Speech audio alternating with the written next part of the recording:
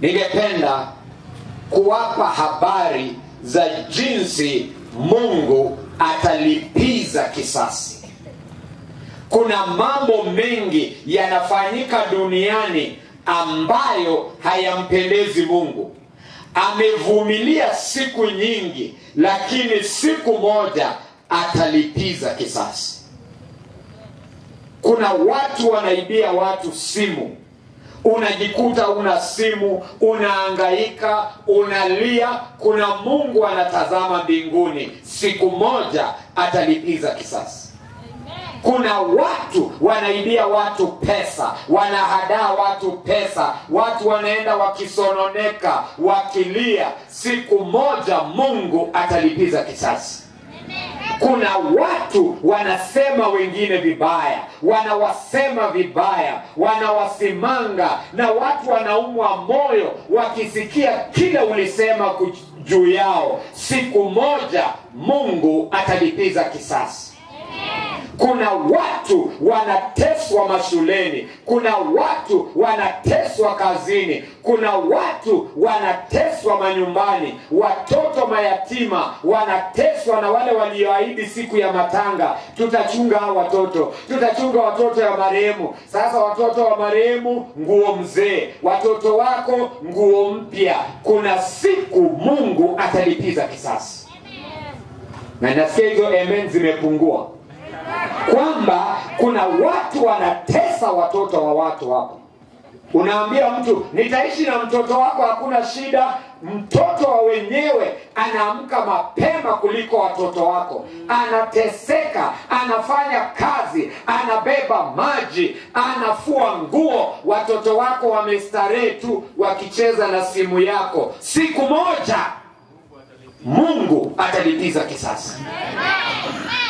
Nataka mjue kuna siku ambayo Mungu atasema imetosha, leo ni leo, lazima haya maneno yaishe. Na hiyo ndiyo siku ambayo nataka kuzungumzia siku ya leo. Haleluya. Nataka mjue watu wa Mungu kwamba kuna siku ambayo Mungu atalipiza kisasi. Mungu ametuma manabii, Mungu ametuma mitume, Mungu ametuma wahubiri, Mungu ametuma watu kwa nyumba yako. Mungu ametuma watu wazungumze na wewe. Mungu ameita wito kupitia watu kwa crusade mbalimbali. Wewe unakataa. Na kuambia siku ya leo, kuna siku Mungu atafanya nini? Atalipiza kisasi. Haitabakia kuwa hivyo, mambo yatabadilika. Wacha niwape mfano.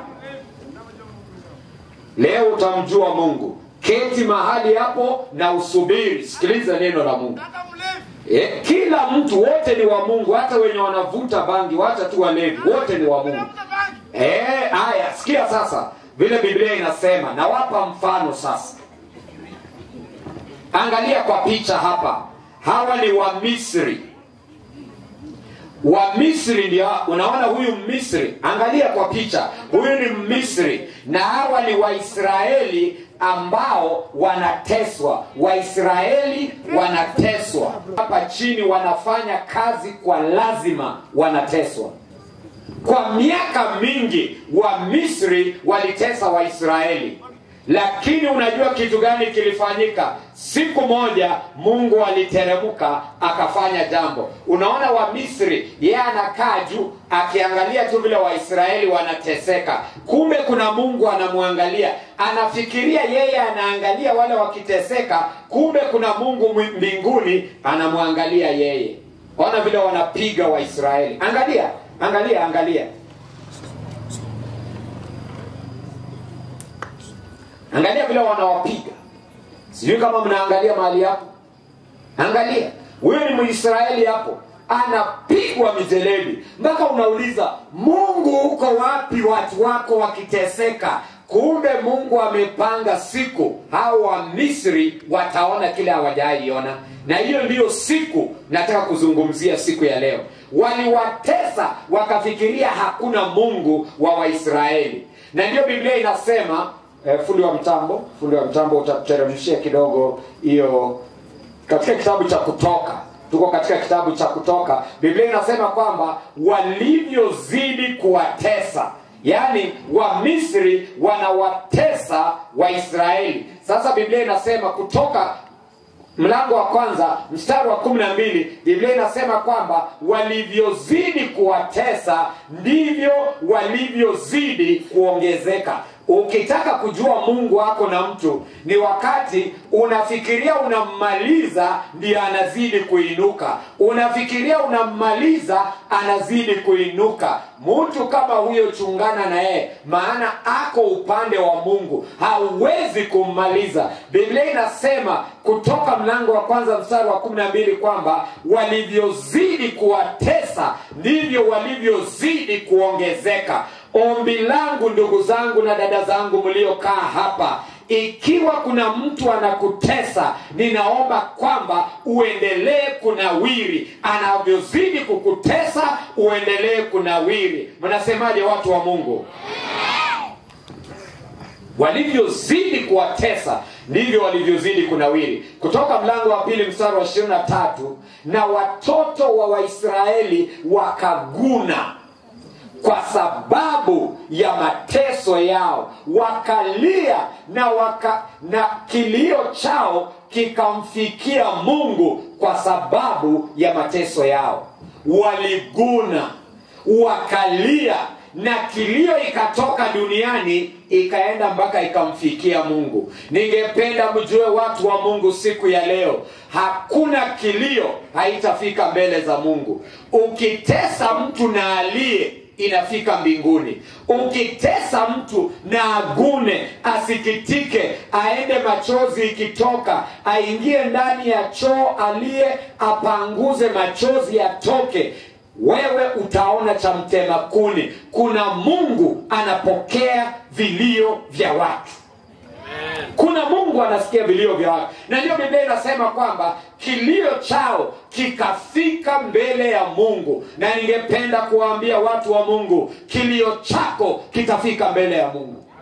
Kilio chako kitafika mbele ya Mungu. Vilio vyote ambavyo umelia, kuna Mungu anasikia na atashuka na atatenda jambo. Biblia inasema Kutoka mlango wa 2 mstari wa 24, Biblia inasema kwamba na Mungu akasikia kuguna kwao, na Mungu akakumbuka agano lake na Ibrahimu, Isaka na Yakobo. Mungu akasikia vile wanaguna.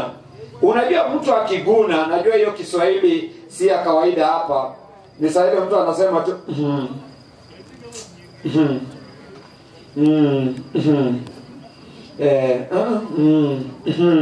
anaguna.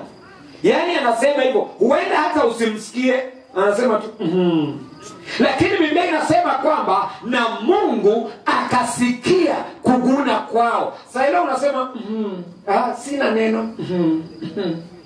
Mungu anafanya nini? Siwasikii. Mungu anafanya nini? Kuna Mungu anasikia.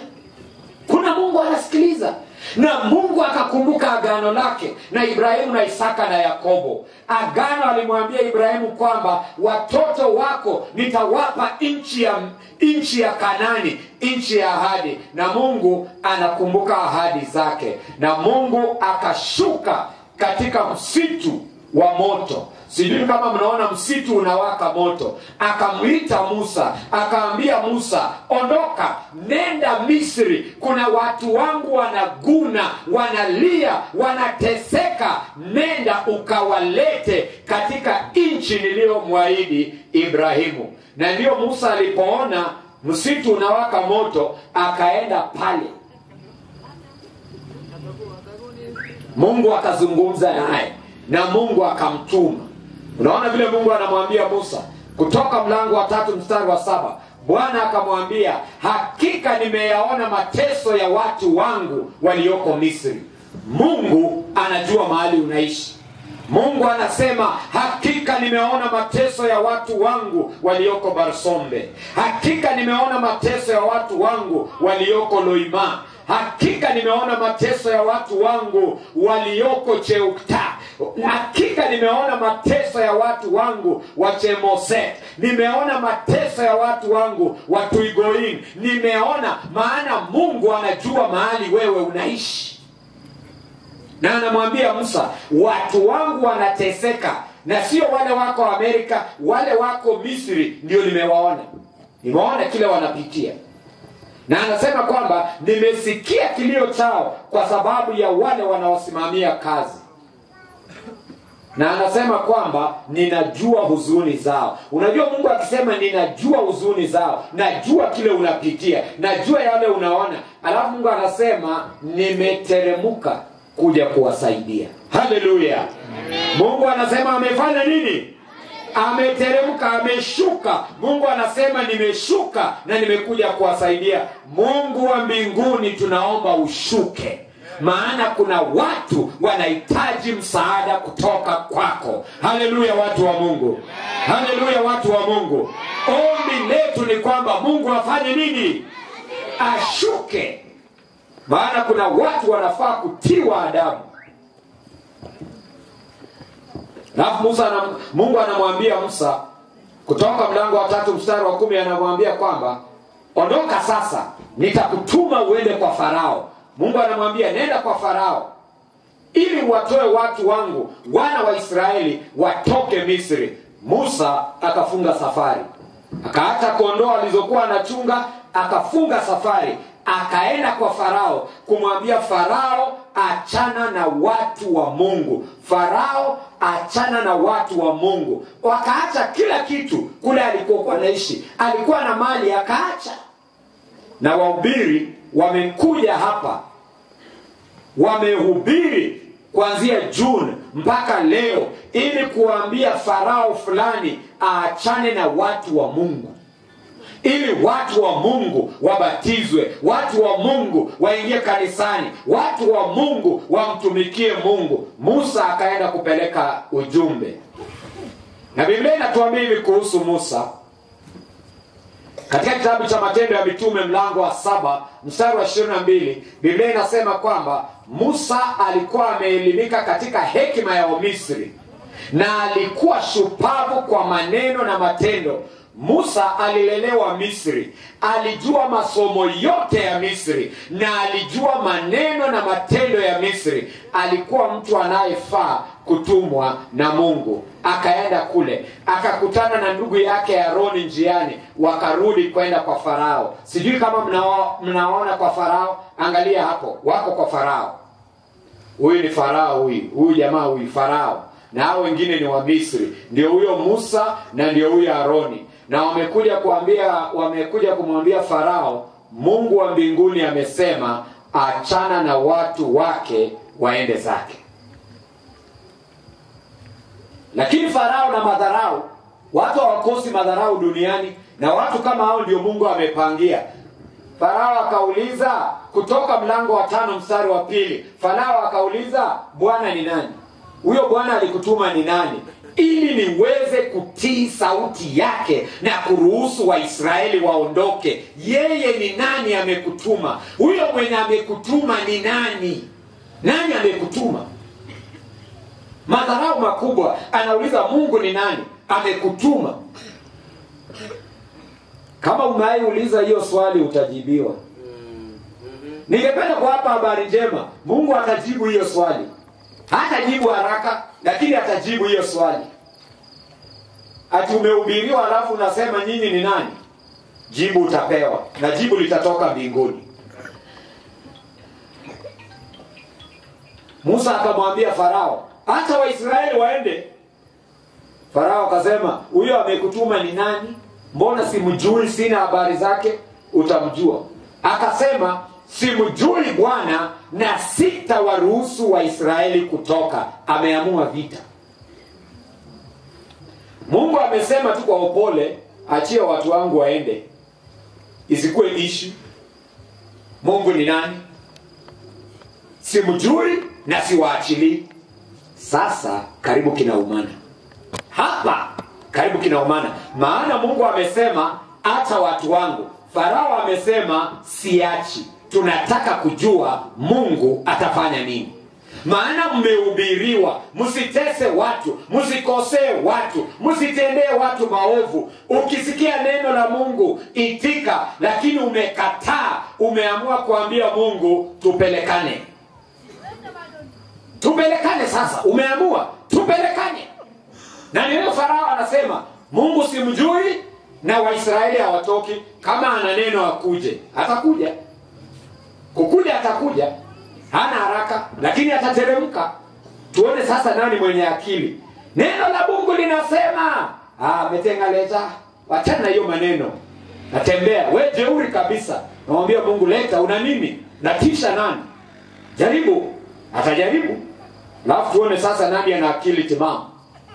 Naona Musa mbele ya Farao. Naambia Farao, jameni, achilia hao watu waende. Hatuna maneno, tufunge virago twende. Farao anasema, huyo Mungu amekutuma simjui na hakuna mtu anatoka hapa. Kutoka mlango wa 7 mstari wa 17, Mungu akamtuma Musa kumwambia Farao, hivi ndivyo utajua mimi ni Bwana. Kwa sababu ulisema unijui, wacha nianze introduction. Nataka nianze introduction na nitakupea sentensi 10 kwa siku 10. Sentence moja moja kila siku. Utajua ya kuwa mimi ndio Mungu. Kwa sababu hujui nani ndio Mungu, nitakuonyesha nani ndio Mungu. Na kitu ya kwanza, maji yote Misri ikageuka damu. Mungu akasema, unataka kujua ni nani ametuma Musa? Kuanzia kesho hamuogi, hamufui, hamupiki, na kiu mtajipanga. Si ulitaka kujua nani ndio Mungu? Huko umejua, sasa unataka kujua. Tupambane. Kuanzia leo hakuna maji. Ukitaka kupika, pikia mawazoni. Ukitaka kufua, fua mawazoni. Maana hapafuliki. Beseni ni maji. Mito ni maji. Mito naye ni maji. Ukifungua tap ni damu. Damu, kila mahali damu. Ukisikia kiu, damu. Hey! Ukipeleka kwa mdomo harufu ya damu, haiwezekani. Maana uliuliza Mungu ni nani? Mungu anaweza kukawia kujibu, lakini atajibu. Na hiyo tu ni jibu la kwanza. Maana uliuliza Mungu ni nani, nitakujibu ni nani. Siku ya pili, Mungu akatuma vyura kila mahali. Vyura, sijui kama mmeona chura, anaruka tu. Ukilala anarukia kwa masikio pap. Huyo akitoka mwingine anaruka pap. Ukijifunika blanketi mwingine ameingia ndani. Wewe toka wewe. Ukiandaa chakula sasa unataka kula, saa ile unaweka kijiko, chura mkubwa anaruka pap, chakula yote inaenda chura anabaki mbele yako. Mungu akaleta vyura. Mpaka Farao akasema, jameni Musa, ngoja Musa.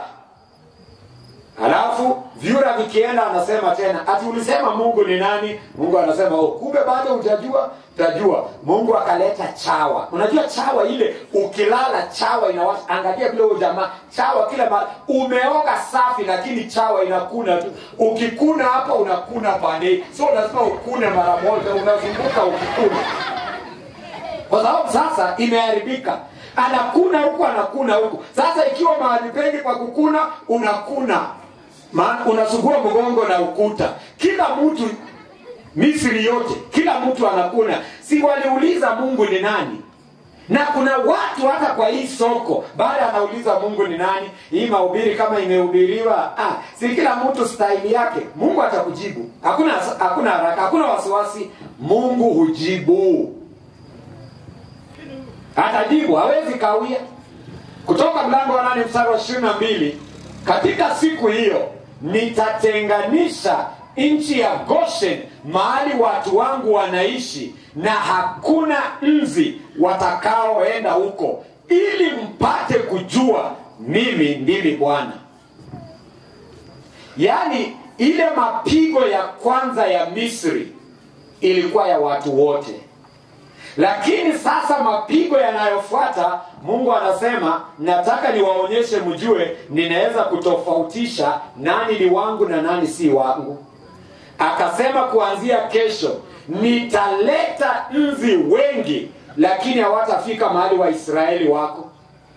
Watakuwa wanakuja wakiona Mwisraeli wanasema sorry, wanaenda zao. Lakini wakikuta Misri inamzunguka tu, anapiga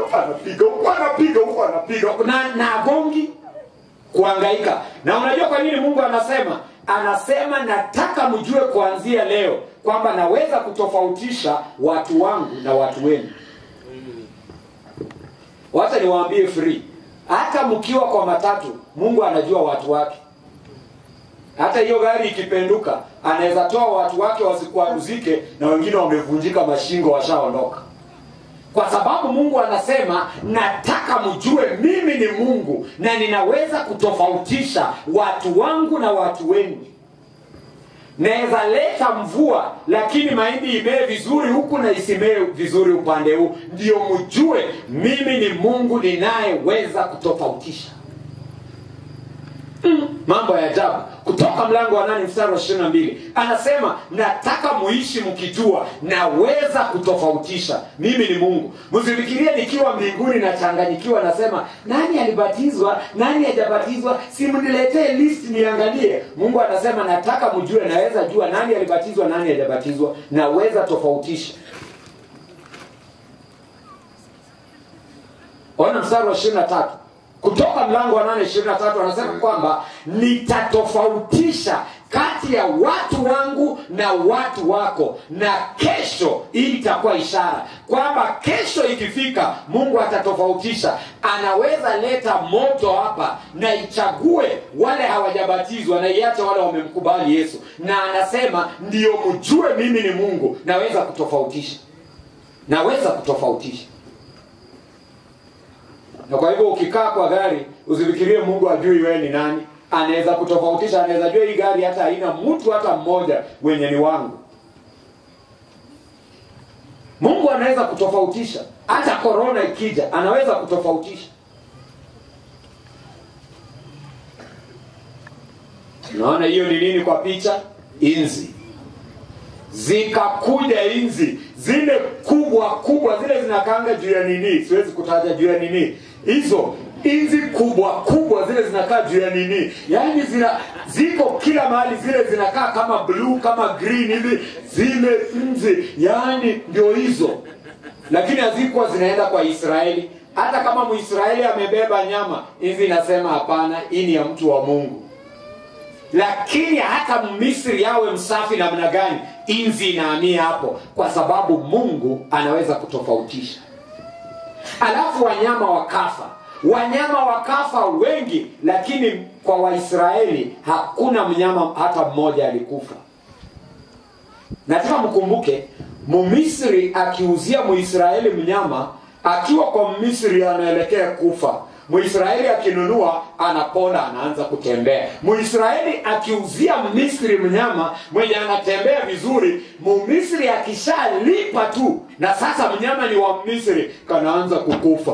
Kwa sababu Mungu anaweza kutofautisha hiyo ng'ombe ni ya nani sasa.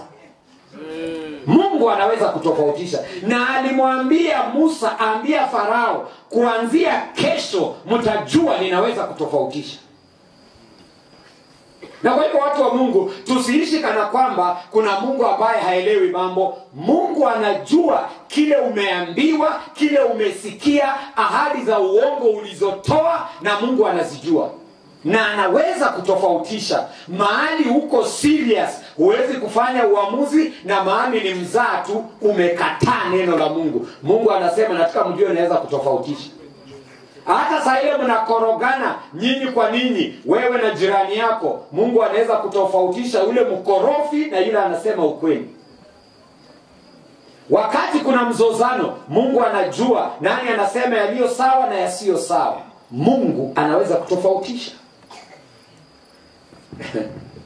Kutoka mlango wa 9 mstari wa 7 inasema, Farao akatuma watu wa confirm kama Mungu anaweza kutofautisha. Wakasema, si uende, akatuma askari, enda angalia kama Mungu anaweza kutofautisha. Naona? Kutoka mlango wa 9 mstari wa 7, Farao akatumana, na tazama hakuna mifugo hata moja ya Waisraeli iliyokufa. Hakuna hata moja iliyokufa. Farao alikuwa ameuliza swali mara ya kwanza, ni lazima nisikie maneno ya huyu Mungu? Kwani ni lazima? Huyo Mungu kwanza simjui, na hiyo maneno sitaki. Hakuna Mwisraeli anatoka. Huyo Mungu ni nani? Mungu akasema sina maneno, nitajiintroduce. Na sasa Mungu anaendelea kujiintroduce. Anamwambia sasa penye imefika, nataka ujue ninaweza kutofautisha hata ng'ombe yako na ng'ombe ya jirani. Najua ng'ombe yenye unaita yako. Najua shamba yako inafika wapi. Na ninaweza leta magugu, ile sangara ishike shamba yako, na ikifika kwa jirani inabaki hapo ni kama ilichorewa mpaka. Ninaweza kutofautisha. Hata loan ninaweza kutofautisha. Unachukua loan unakula tu ovyo ovyo. Yaani loan umeshika unaenda kununua shamba alafu unanunua loan kwa barabara. Yaani hiyo loan inaanza kuvunjika yenyewe pole pole. Maana unasema sasa hii nyingine imebaki, unanunua kama mchele, unanunua kama mahindi, yani kaloni kameanza kuhangaika. Ukifika huko mwenye shamba anasema hii pesa haijajaa. Naweza kutofautisha. Kutoka mlango wa 9 mstari wa 7 inasema kwamba lakini moyo wa Farao ukawa mgumu na hakuwaruhusu watu waondoke. Kumbe hata watu wakiona miujiza ya Mungu si lazima ati watabadilika. Kuna watu hawabadiliki hata Mungu afanye miujiza aina gani. Kwanza ndio wanakuwa wagumu. Unapohubiri anauliza, pastor, wewe unajuaje Sabato ni Jumamosi? Ukishamfungulia Luka 23 kuanzia 50 na Luka 24 akishaelewa anasema hata sikuji. Nimeelewa. Nimejua Sabato ni Jumamosi na sikuji na sibatizwi. Ndio hayo mambo ya Farao. Yaani alivyozidi kujua Mungu ni Mungu, ndiye anakataa. Anasema, huyo ndio Mungu, nimekataa. Na hakuna mtu anatoka hapa. Lakini Mungu anasema, wacha tuendelee. Tuendelee tuone kama utakaa ngumu hivyo. Mapigo ya 6 ya Misri. Vidonda. Umewahi na kidonda? Kale kamefura mpaka unasikia tu kanawasha. Unasikia tu kukafinya hivi usaitoke, lakini unasikia akajaiva. Sasa unatembea hivi. Vidonda. Sasa hiyo unaenda sokoni, sijui utafika lini kwa sababu vidonda imezidi. Si ulikuwa umeuliza Mungu ni nani? Si ulikuwa umeuliza Mungu ni nani? Maana umjui, sasa utamjua. Unatembea polepole. Alafu tena kukaja na mvua ya mawe. Tena yote Mungu anaonyesha kwamba yeye ni Mungu, anatawala kila kitu duniani. Musa alikuwa anaenda kila siku anaambia Farao, wewe Farao, mbona unateseka hii mapigo yote? Si uachilie hii watu waende, hii mambo iishe. Lakini Farao amekaa ngumu, si wachi. Wacha tuone nani atashinda kati ya Mungu na Farao. Siku nyingine Mungu akaleta giza. Yaani giza mpaka uone giza yenye unaweza shika. Yaani ni giza mpaka unaweza kuishika. Ni giza kali kabisa.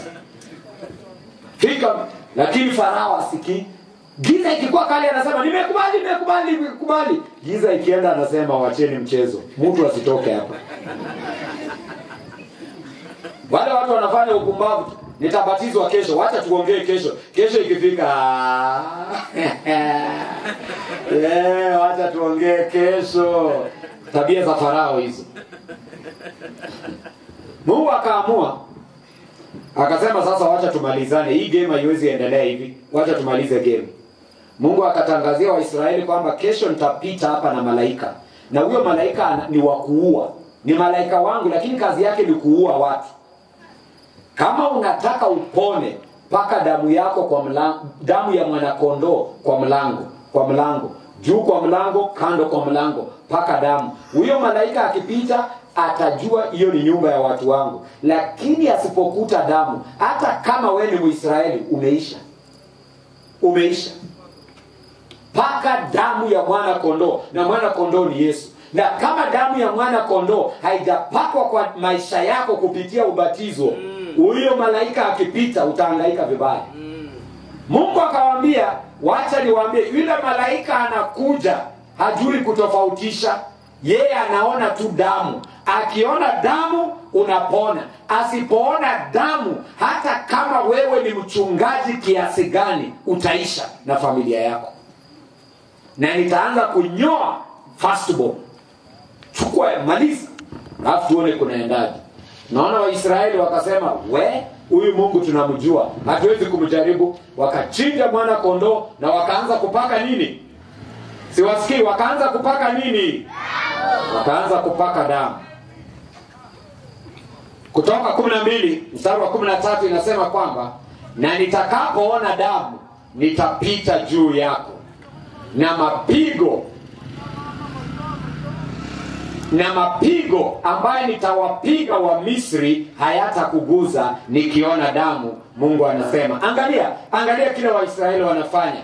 Baba mwenye akili timamu anaongoza familia yake kwa kupaka damu milangoni. Maana baba kazi yake ni kuchunga familia. Na kuna kina baba wengi wamebatizwa hapa Jumamosi, Jumapili, Jumatatu, Jumanne, Jumatano, Alhamisi na hata leo Ijumaa. Tumebatiza kina baba wengi na kina mama ambao wameamua, nyumba yangu nitapaka damu ya Yesu ili kisitokee chochote kibaya. Bwana asifiwe sababu yao.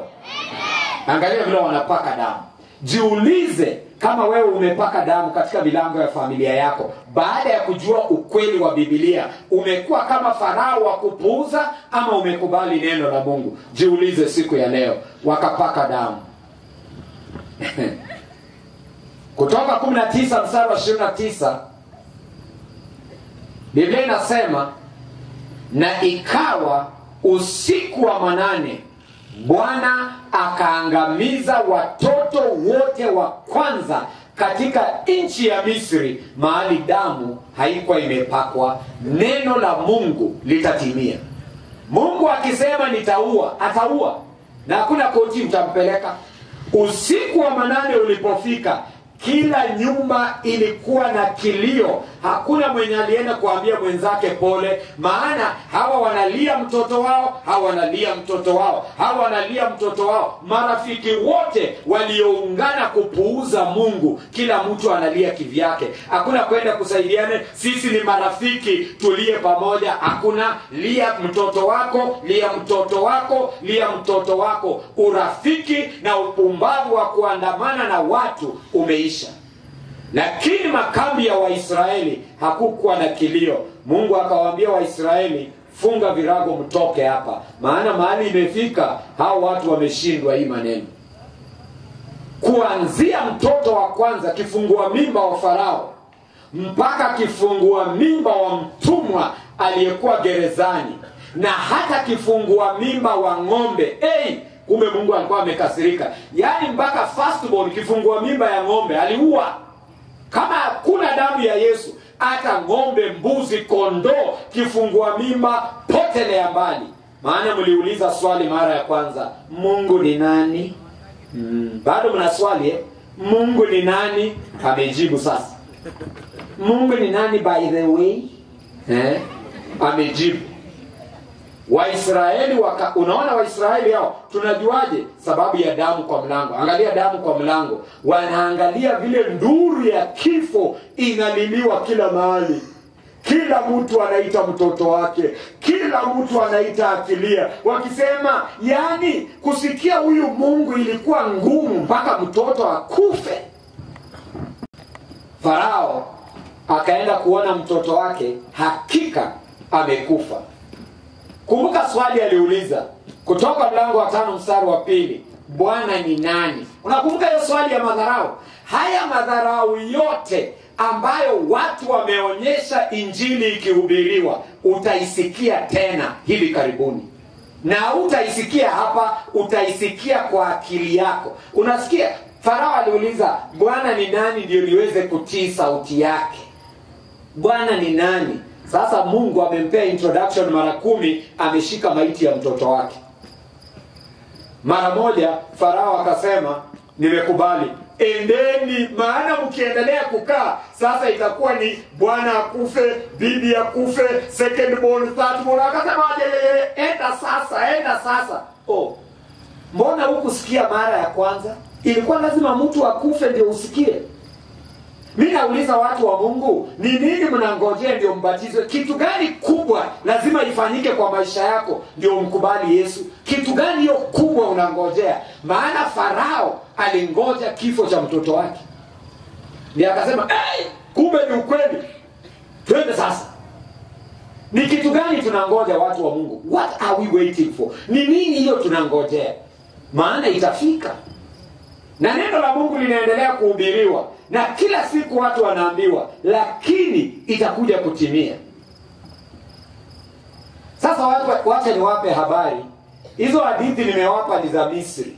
Hizo ni za Misri. Je, mnajua kwamba kuna mapigo 7 ambayo Mungu amepangia dunia? Misri yalikuwa mapigo 10 na hayakuwa story, yalikuwa halisi. Sasa mimi nawauliza, je, mnajua ya kwamba kutakuwa na mapigo 7 ya mwisho yatakayoipata ulimwengu?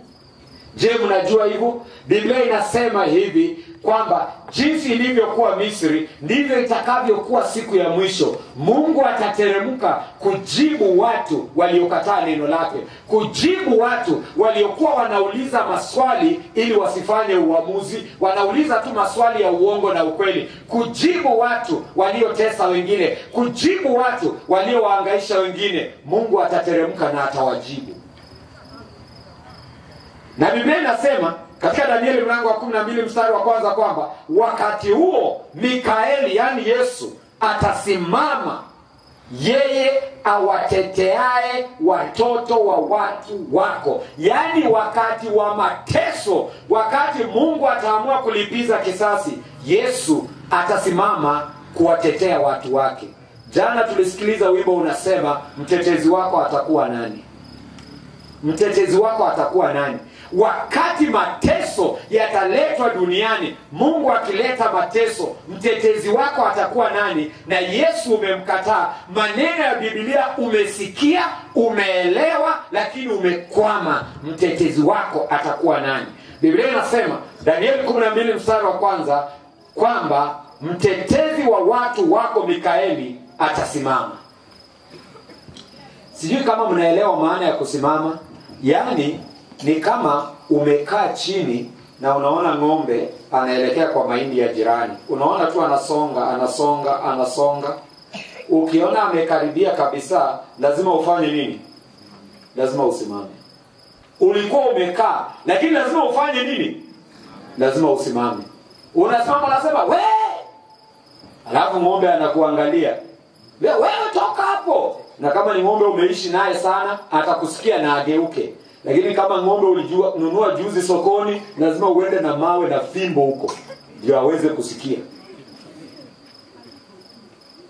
Na ndio Biblia inasema kuna mateso itatokea. Yesu amekuwa akitutetea akiwa amekaa, lakini kuna mateso itatokea. Biblia inasema Mikaeli atasimama. Atasema hii sasa, hii si ya kukaa chini, atasimama. Ni kama mtu amekutishia, amepiga kelele, anataka kuleta vita kabisa, unasimama kutoka kwa kitu na muulizo ulikuwa unasema nini? Biblia inasema wakati huo Mikaeli atafanya nini? Atasimama kukutetea wewe na kunitetea mimi, ambao tumemkubali Yesu, tumebatizwa, tumeingia kanisani na tunafuata Biblia, neno la Mungu na sio maoni ya watu. Wakati huo Mikaeli atasimama. Bwana asifiwe, watu wa Mungu. Na Biblia inasema kutakuwa na wakati wa taabu kama ambao haujawahi kuonekana tangu taifa lolote liweze kutokea. Kwamba ile shida itatokea kwa hii dunia, hakuna mtu ameona shida kama hiyo. Tsunami ni ndogo, corona ni ndogo, earthquake ni ndogo, mabomb blast ni ndogo, mateso ni ambayo watu wameona ni madogo. Hiyo mateso ya siku hiyo itakuwa mbaya mpaka Yesu aliyeketi atasimama kutetea watu wake. Mtetezi wako atakuwa nani? Wimbo uliuliza jana, mtetezi wako atakuwa nani? Wakati wa mateso ya namna hiyo, Yesu anaposimama kutetea watu wake, je, atakutetea kama umemwonea aibu? Wiki mzima neno la Mungu linahubiriwa, masomo unayo nyumbani na umekaa ngumu, mtetezi wako atakuwa nani? Na wakati huo watu wako wataokolewa, kila mmoja ambaye jina lake litakuwa limeandikwa katika kitabu. Bwana asifiwe sana. Yeyote ambaye jina lake litakuwa katika kitabu cha Mungu ataokolewa. Na kwa hivyo watu wa Mungu, jiulize, mtetezi wako atakuwa nani? Maana yule tu atatetea watu, sio GSU, sio AP, sio police, sio KDF. Hapana, ni Yesu peke yake. Ufunuo 14 mstari wa 9 inasema kwamba ikiwa mtu yeyote atamwabudu yule mnyama na sanamu yake na kupokea chapa yake katika kipaji cha uso au katika mkono wake, yeye atakunywa mvinyo wa ghadhabu ya Mungu. Kwamba kuna hasira Mungu amepangia wale ambao wamemkataa kimawazo na wale wamemkataa kwa sababu ya kazi. Kuna wale wanasema amini, hata kama hiyo kitu iko kwa Biblia, mimi naamini kile naamini. Babu yangu alikuwa huku, sitoki huku. Huyo kwa kiakili amepokea chapa ya kumkataa Mungu. Lakini kuna wale anasema hiyo maneno ni ukweli, lakini sasa tuko na kazi, tuko na shughuli, sasa tumeoa, tumeolewa, tufanyeje? Sasa tufanyeje? Huyo ni sababu ya mkono. Mungu anasema hiyo umepokea kwa kichwa ama kwa mkono, ile hasira ya Mungu utakunywa, utaona, utakumbuka kama umechelewa kwamba ilikuwa afadhali kumtii Mungu.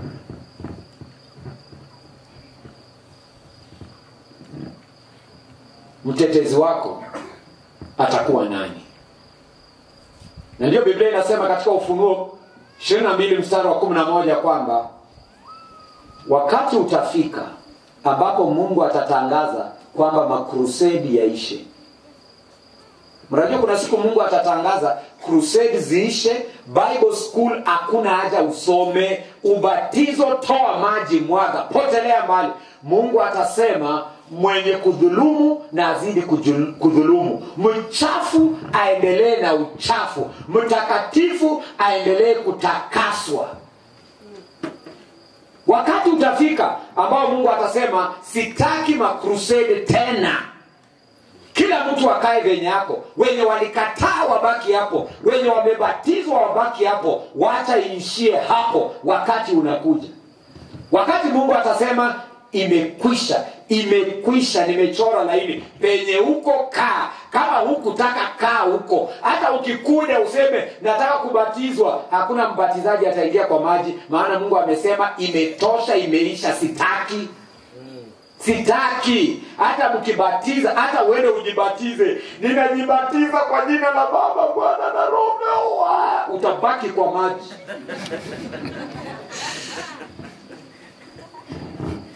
Mtetezi wako atakuwa nani? Wakati mateso haya yatakapokuja, mateso yatakayoipata dunia, watu watakapokuwa akilia na kukimbilia milima iwafunike na milima inawatoroka, mtetezi wako atakuwa nani? Ufunuo 15 mstari wa 1, Biblia inasema kwamba niliona ishara nyingine mbinguni ya ajabu tena ya kutisha, malaika wa 7 wakiwa na mapigo 7 ambayo imejaa ghadhabu ya Mungu. Yohana alionyeshwa malaika 7 wanangoja kulipiza kwa mambo yote mabaya yamefanyika duniani, na wanangoja tu Mungu akate laini na aseme sitaki tena mtu aokoke. Hakuna mtu anaokoka. Hata ukitaka kuokoka, sitaki, nimekataa, kaa huko. Na wakati utafika, leo anaita nani anakuja? Jaza kadi ya uamuzi, jaza jameni. Alafu wewe unasikia tu ni kama wimbo, jaza, unasema jaza. Inakuwa tu wimbo. Kuna siku atasema hata ukijaza sitaki, kaa nayo. Mapigo 7 ya mwisho yaliyojaa hasira ya Mungu. Angalia vile Biblia inasema, Ufunuo 16 mstari wa 1 inasema, nami nikasikia sauti kubwa kutoka hekaluni ikisema kwa wale malaika 7, nenda njia zenu. Yaani sauti ikatoka mbinguni ikasema, sasa malaika, fanya ile kitu, fanya hiyo kitu, lipiza sasa. Wacha wajue makosa waliofanya, wacha wajute, wacha wabebe mizigo. Hatutaki wa kuokoka, hakuna wa kuokoka. Kaa huko mahali umechagua. Alafu Biblia inasema kwamba mapigo yakaanza. Ufunuo 16 mstari wa 2, Biblia inasema kwamba malaika wa kwanza alipokuja, kumbuka huyu ni Yohana, anaona siku zinazokuja, anaona siku ambazo zinatukujia. Biblia inasema kwamba akaona malaika wa kwanza. Kumbuka malaika ni 7. Malaika ni wangapi? 7. Malaika 7. Sasa huyu ni malaika wa kwanza. Akakuja akamwaga mapigo yake juu ya nchi. Kitu gani ilitokea? Kumbuka ile ya Farao, maji iligeuka damu. Sasa hii ya mwisho ya dunia ambayo itakuwa ya dunia yote, kitu gani kitafanyika? Biblia inasema na kukawa na vidonda vibaya sana kwa wanadamu wote waliomkataa Mungu. Wote waliokataa Mungu, vidonda vimeshika mpaka mahali huku jua iko katika mwili yako. Makwapa ina vidonda, sasa unatembea hivi. Miguu ina vidonda, sasa unatembelea, maana huwezi kanyaga chini, iko vidonda. Vidonda mgongoni, sasa ulali vizuri. Vidonda makalioni, sasa hukai vizuri. Sasa huko tu saa 6 usiku huwezi lala. Kwa nini? Kwa sababu Mungu ameitana, lakini wewe ni mwanaume. Vumilia sasa mwanaume. Mwanaume. Mure.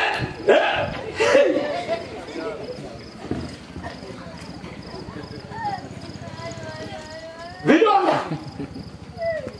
Mtu anasema nina pesa nitaenda hospitali. Wewe unafikiria utakuta nani hospitali? Manasi waliokataa Mungu pia wao wako hivi. Nani atakutibu? Daktari pia hako anaenda zake, anatafuta mahali ya kumzike. Nani atakutibu? Ukienda duka ya dawa anasema hata sitaki hata pesa. Maana hata yeye naye anazunguka. Maana inauma huku, inauma huku, inauma huku, inauma huku, inauma kila mahali. Anaenda tu. Na hiyo ni ya kwanza. Lakini najua kuna mtu anafikiria ni mzaa. Soma kwa Biblia yako. Na Mungu amesema ili kwamba tukimbie leo, tujiponye na mambo kama hayo. Lakini kuna watu wamekaa ngumu. Kaa ngumu mpaka vidonda vitakapofika. Kaa ngumu.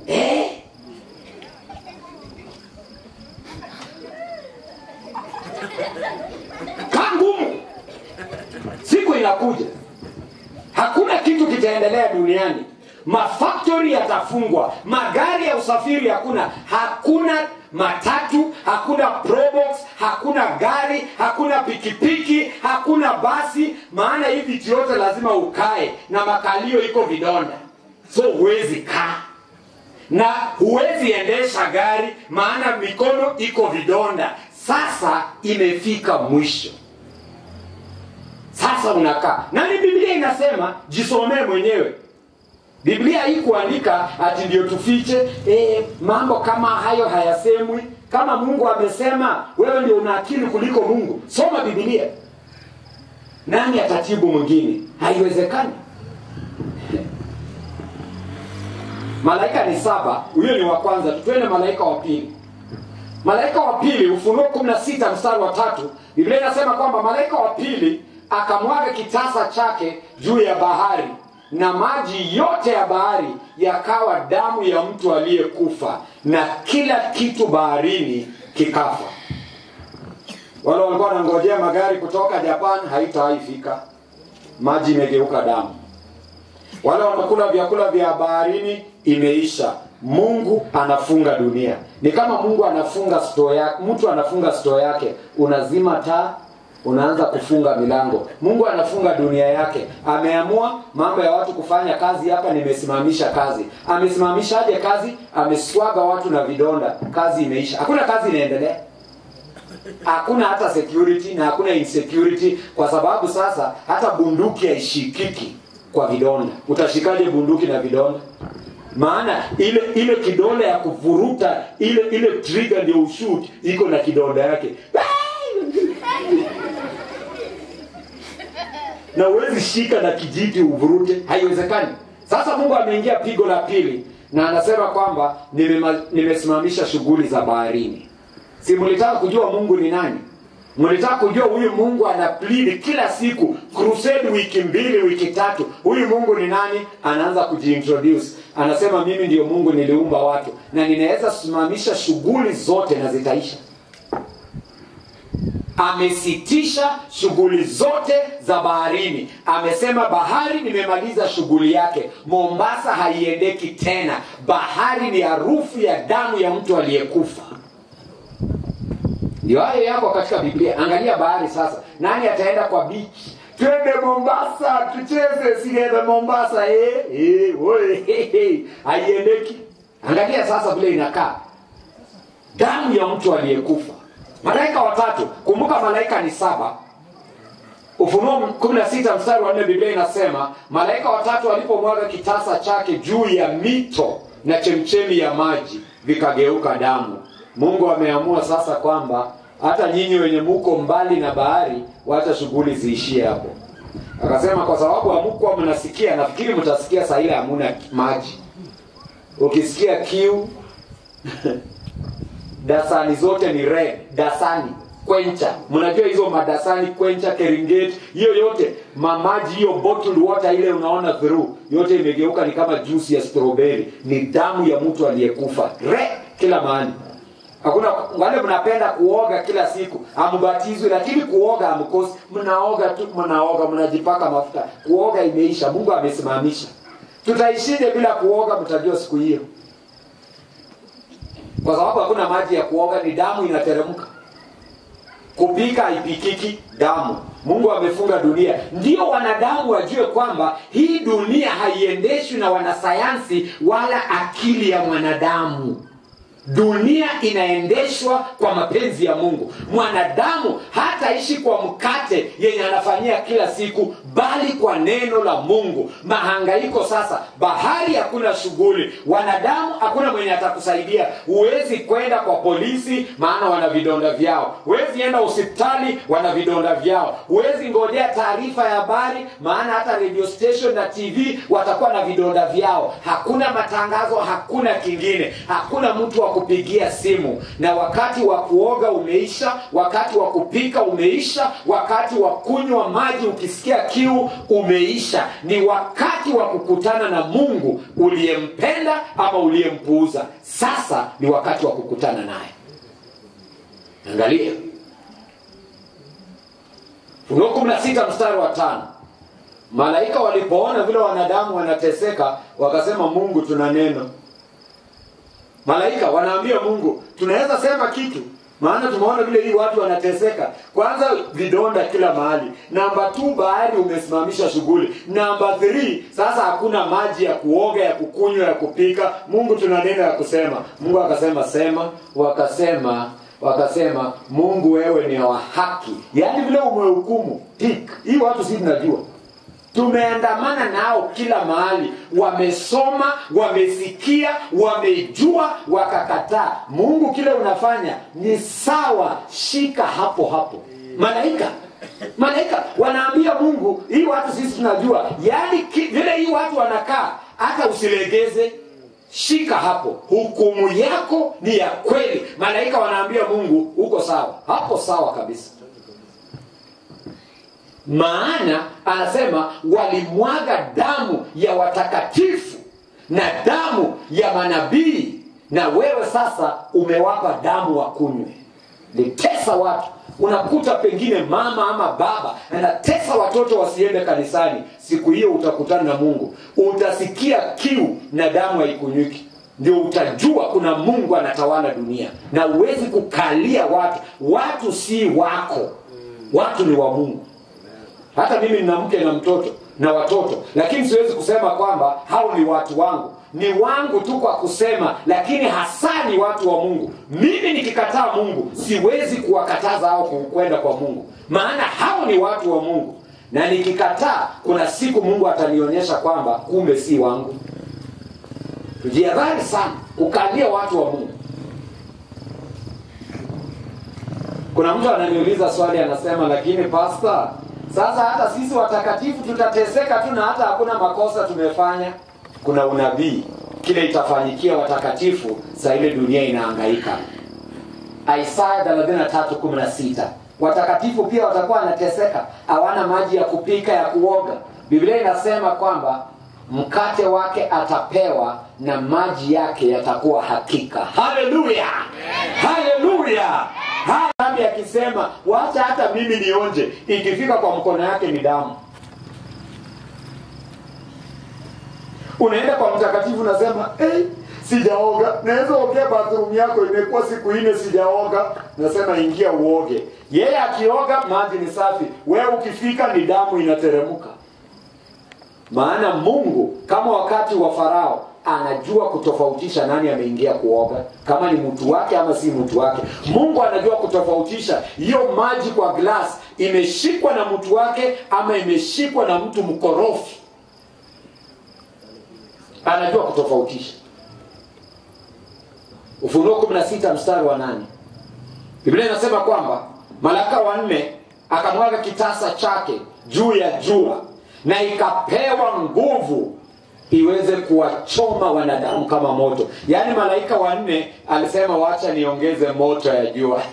Moto tu kidogo. Yaani kuna mahali ni kama anaongeza kuni, ongeza ama anageuza kidogo, alafu moto inaongezeka. Biblia inasema kwamba jua ikapewa uwezo kuchoma wanadamu.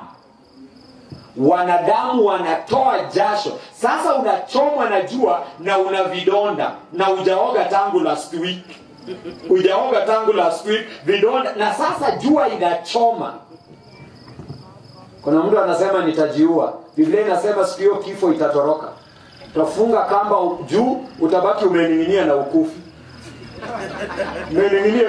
Nasema jamani, kujeni mnitoa hapa. Nimekaa hapa tangu jana.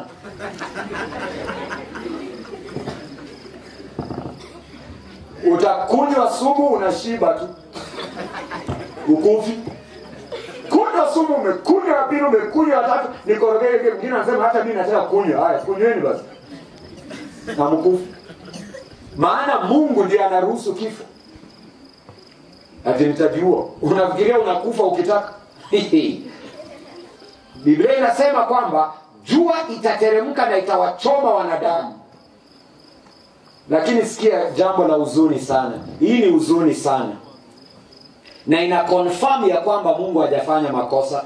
Biblia inasema, na wanadamu walipochomwa na jua kali wakamtukana Mungu, wakatukana jina la Mungu aliyekuwa na uwezo juu ya mapigo. Kumbe hawa watu hata hawafai kusaidiwa. Maana najua kuna mtu amekaa mahali anasema, si Mungu hana huruma. Yaani Mungu hana huruma. Angalia watu wenye ulitaka wahurumiwe. Mimi nauliza, wewe angalia watu wenye wewe unataka wahurumiwe. Sasa wanarushia Mungu matusi. Wewe bado unafikiria wanafaa huruma? Nauliza tu, unafikiria wanafaa huruma? Watu wamehubiriwa siku 16, bado wanafaa huruma? Watu wamehubiriwa miaka yote, bado wanafaa huruma? Angalia, wakaanza kumtukana Mungu kwa sababu ya mapigo.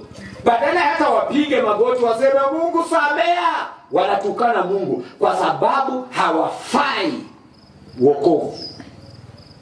Na Biblia inasema hawakutubu wala kumpa utukufu. Walikataa kutubu. Hata kama wewe ungekuwa Mungu ungefanyaje? Unangoja atubu, amekataa, anakutukana. Si akule kiburi yake? Akule kiburi chake. Mapigo yamezidi, badala wapige magoti na kusema Mungu samea, wanamtukana Mungu. Kumbe hukumu za Mungu ni za kweli. Wakupotea apotee. Ndio Mungu amekata laini, amesema wacha wakae huko. Maana hawa ni kupoteza pesa ya makrusade. Hata mhubiri akihubiri watakuwa wanakaribia tu sigegergaro. Tutaona kesho. Nitaamua tu. Nitaamua.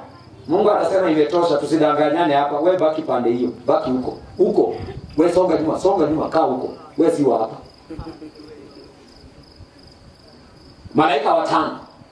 Yule anasema Ufunuo 16:10 kwamba malaika watano akamwaga kitasa chake juu ya kiti ya yule mnyama, na ufalme wake ukajaa giza, na wakaweza kulia kwa uchungu mwingi sana. Na mstari wa 11 inasema wakamtukana Mungu wa mbinguni kwa sababu ya machungu ya vidonda. Kumbe vidonda haijaisha. Nyinyi mlikuwa mnafikiria vidonda inaisha alafu inaingia ya maji. Vidonda inaendelea. Ile watu bado wanatembea namna gani? Unajua kwa nini wamepeleka mikono hivi? Iko vidonda huko. Ukifanya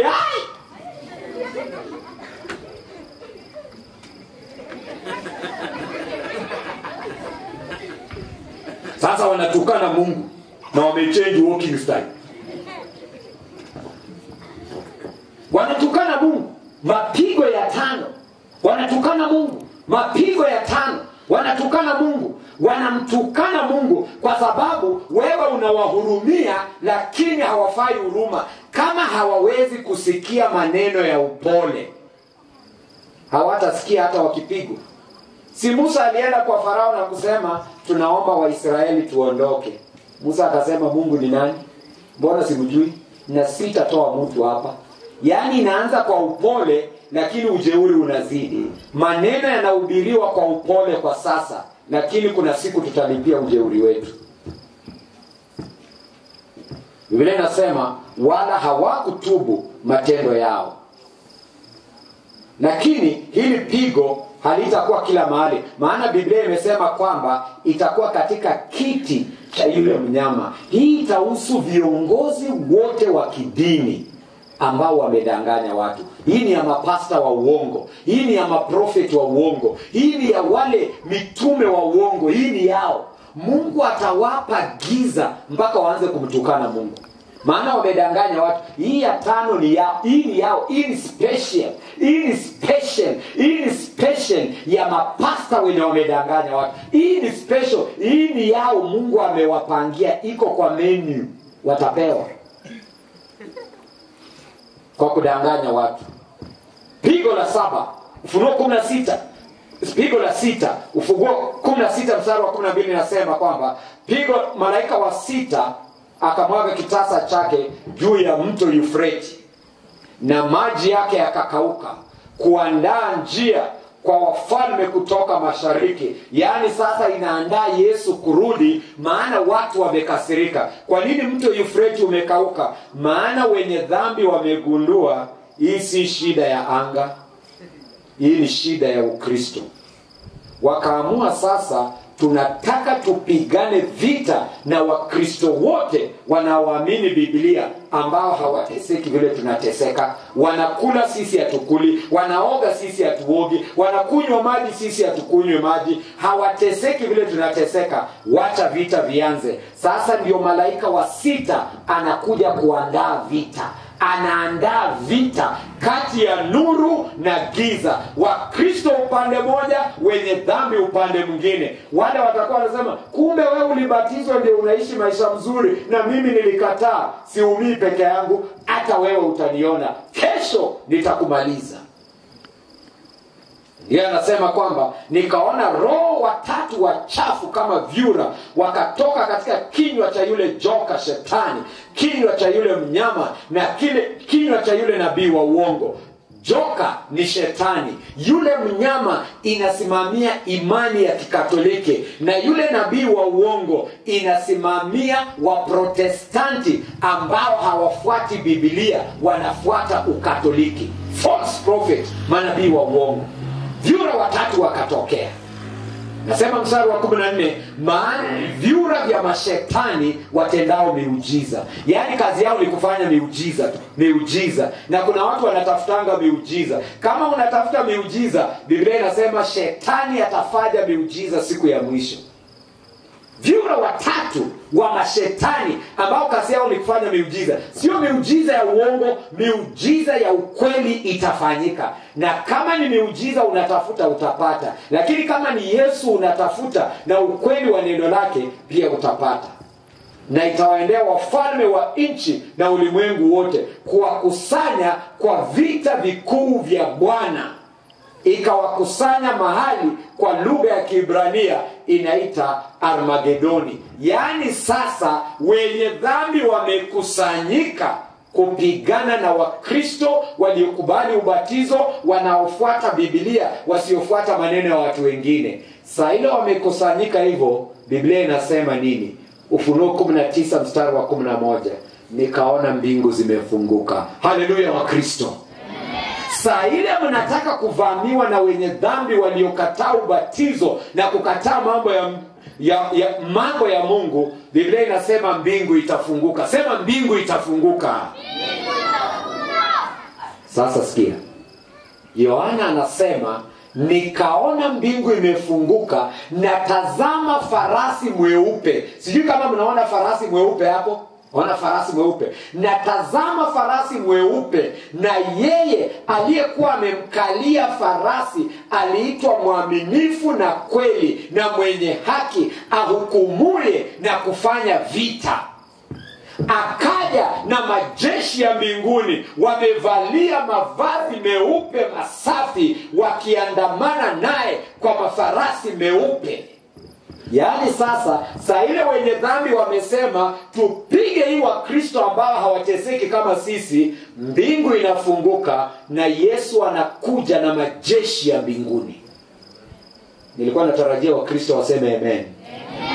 Wakati wenye dhambi wanataka kuvamia Wakristo, mbingu inafunguka na Yesu anatokea na majeshi ya mbinguni. Na Biblia inasema mstari wa 15 Ufunuo 19 kwamba na kwa kinywa cha Yesu upanga mkali unaotokea, ambao atatumia kutwanga mataifa. Upanga mkali wa kutwanga mataifa, na yeye mwenyewe anakanyaga ile, yani yeye mwenyewe anaongoza kutoa hasira ya Mungu kwa ulimwengu wote. Hilo ni pigo la 6, kuandaa kwa vita vya mwisho. Pigo la 7 sasa. Tuingie pigo la 7. Ufunuo 16:17. Biblia inasema kwamba malaika wa 7 akamwaga kitasa chake juu ya anga, na sauti ikatoka mbinguni ikisema, imekwisha. Sauti ikatoka mbinguni ikasema imefanya nini? Imekwisha. Sasa imekwisha. Na kukawa na sauti, kukawa na ngurumo za radi na radi, kukawa na matetemeko ya nchi. Sasa dunia inabadilika, magorofa yanateremuka, manyumba ya kifahari yanabomoka yenyewe. Bali uliweka loan miaka nyingi, inateremuka yenyewe. Mabarabara tuliyojivunia yanapasuka, hayapitiki. Na kila ziwa likatoroka na milima ikatoweka. Hakuna Cherangani Hills tena. Dunia yote ni tambarare. Kimeumana.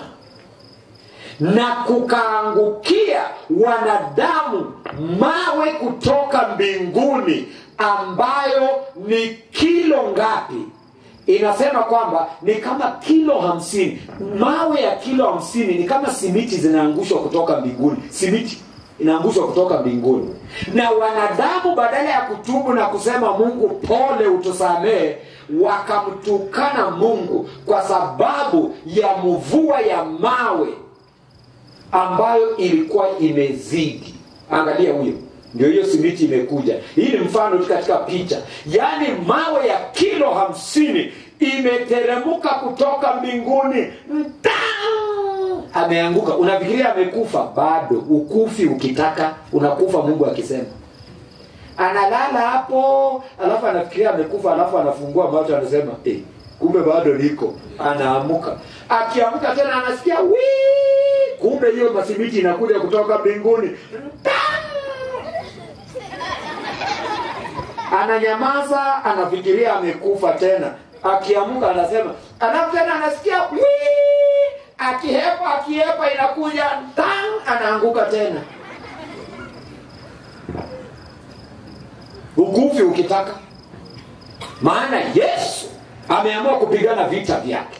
Yesu ameamua kuwatetea watu wake. Hakuna mtu wa Yesu ataguzwa, maana ukijaribu mbingu inafunguka na majeshi ya mbinguni yanateremka kumtetea.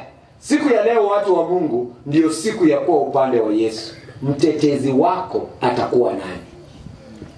Ona huyu madam ameamua kwamba watu wanaposoma magazeti na kukutana kwa vikundi kupiga stori za uongo, yeye anasoma neno la Mungu, ajiandae ili siku hiyo ikifika awe upande wa Yesu. Leo ni siku ya kupaka damu katika maisha yako, jinsi Waisraeli walifanya kwa kukubali ubatizo. Leo ni siku ya kumkimbilia Yesu na kusema, Yesu nipokee, nisamehe, ninaomba niwe wako. Leo ndiyo siku ya kumpokea Yesu. Jioni ya leo watu wa Mungu, kama kuna mtu yeyote anasema kwamba nataka niwe upande wa Yesu kabla sijachelewa, maana kuna siku Yesu atasema imetosha, sitaki mtu wa kuokoka, kaa huko na kuokoka yako, usiombe wewe usiombe, nyamaza, sitaki maombi yako. Itafika wakati huo, lakini leo anaweza kusikia. Kama kuna yeyote anasema kwamba leo wakati Yesu bado anasikia, ninakubali wito kwa usiku wa mwisho wa mkutano huu, naomba uje hapa mbele. Anayesema kwamba Yesu nipokee, anayesema kwamba Yesu nipokee, anayesema kwamba Yesu nipokee, leo katika usiku huu wa mwisho ninaomba Yesu unipokee. Leo hii anasema Yesu unipokee, nataka niwe upande wako, ili haya mambo yote yakifanyika niwe upande wako. Karibuni watu wa Mungu, karibuni watu wa Mungu jioni ya leo, karibuni watu wa Mungu jioni ya leo.